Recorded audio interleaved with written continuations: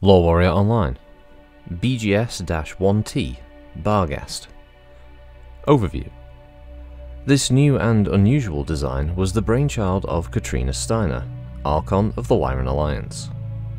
The Archon informed Farhees Industries of Tharkad that she wished to create a new design with a terrifying visage, like that of the Atlas or Banshee. She also wanted to make a four-legged design. Farhees executives attempted to dissuade her from the quad design, which has been much maligned for centuries, but failed in their attempts.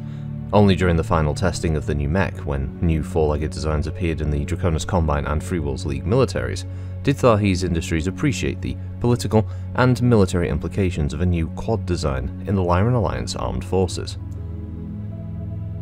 Upon viewing the finished mech's animalistic grace and power, the Archon named it Barghest, after the savage wolf-like creatures of mythology. Capabilities.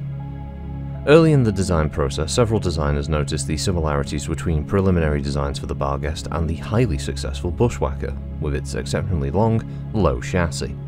The engineers moved the Bushwhacker's legs forward, enabling them to install the rear legs and to overcome many of the complicated interior layout problems that so plagued the early Bushwhacker. Many months were spent on simulators and live fire ranges to find the weapons configuration that would best suit this new design. The designers initially rejected the weapon that proved the most effective complement to a four-legged design, the large-bore autocannon. Unwilling to mount such an antiquated weapon on their new mech, they spent considerable time looking for another solution. The entire project was on the verge of shutdown when Defiance Industries of Hesperus II made the breakthrough into large-bore LBX and ultra autocannons. An LBX Type 20 autocannon was shipped to Tharkad, where designers mounted it on the Barghest, along with twin extended-range large lasers. This weapon configuration was extremely successful, and the new mech soon began full production. Deployment. The first Barghests went to 5 newly christened units of the Alliance Jaegers, the Bolan, Skye, Donegal, Coventry, and Alarian Jaegers. Each unit began as a battalion, charged by the Archon to form an elite regiment from one of the 5 new Lyran Alliance provinces, with each unit drawing recruits from only that province.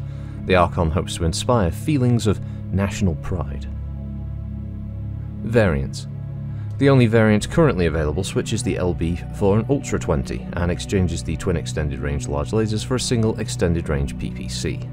The additional tonnage freed up by the weapons change made room for one more double heatsink to increase heat dissipation, along with a mere ton of armour. So the Barghest is a 70-tonner, its chassis is the Earthwork GRF Quad, its power plant is a 350 Magna XL with a cruise of 54 kph and a maximum speed of 86 kph, with no jump jets. Its armour is Duralex Heavy.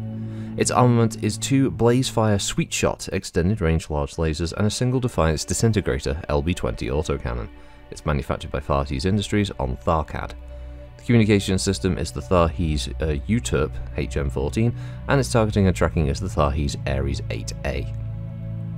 Overall, this translates into a mech that is a 5 and 8 walk and run with 20 heat dissipation from 10 double heat sinks. It has 9 armour on the head, 30 on the CT, 9 on the rear, with 21 on the right and left torso, with 6 on the rear, and then 27 on the right and left front legs, and 27 on the right and left rear legs, so not too much difference there.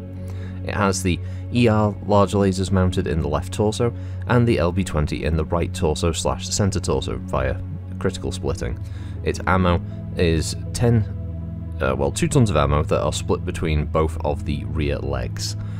10 shots each, giving it a total of 20. Actually not a bad mech. Visually not awful. Don't dislike it. I imagine the pilot being so low down, there has to be some kind of gun camber or something to give, so when the pilot is aiming they have actual line of sight with the guns, otherwise it's going to be a bit weird. It also looks like it's a machine that's got some kind of capability of possibly being able to fire behind it, because of the, at least on the art, you'd assume that the large lasers might be able to rotate 180 degrees and be able to fire behind. Not so sure about the autocannon, that's probably unlikely. But yeah, it looks like it's got the capability of being able to, look in several different directions and keep fire. Also, not bad speed for a 70-tonner, being able to run 8 directly toward a target before unleashing the LB-20 is pretty powerful, and its ER larges obviously allow it to engage targets at range without having to worry too much about running out of ammo and still being able to do half decent damage. Obviously, we're losing a fair amount of weapons for a 70-tonner here because of the larger engine. And the XL is always a bit of a drawback here and there, but still not the worst, not the worst.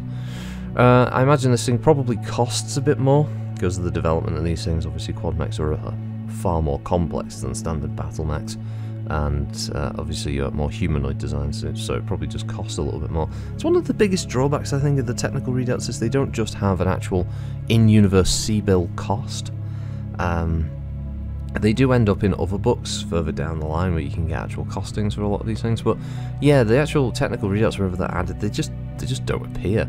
And I think it's a big shame, because it would be useful, especially if you were running a MechWarrior tabletop campaign. You'd be able to sort of have an idea of the sort of costings and be able to come up with rough values for, say, there's a damaged one on the market, or there's a salvage, or that kind of thing, and you can work out how much the players might be able to sell a downed unit that they've captured, or buying a new one, or getting replacement parts. That kind of thing gives you kind of rough idea of how much it would cost. But yeah, they never do that, unfortunately, which is a shame. As I said, I don't dislike it. I could certainly see it being quite useful, especially for its pretty direct role on the field, which is to use its higher speed for 70 tons to be able to move with faster moving lances, especially like 60 tonners and 55 tonners, and it can be there to provide some of the more serious firepower. Yeah, it's alright, it's not bad. I haven't got much else to say about this one, unfortunately. Like, the background is, yeah, it's fairly straightforward. It's this idea of being able to obviously give the Lyran Alliance some unique equipment, rather than having just using, you know, all the standard mechs that the Federated Sons and the Lyran Commonwealth are currently using. So yeah, it makes sense from that, from a universe perspective. So yeah, not bad, not the worst. The Barghest, you can hear Sooty in the background. She's decided she's gonna make her voice heard. So thanks for listening, as always, everyone. We'll catch you for the next one. Until then, have a good week all. Bye bye.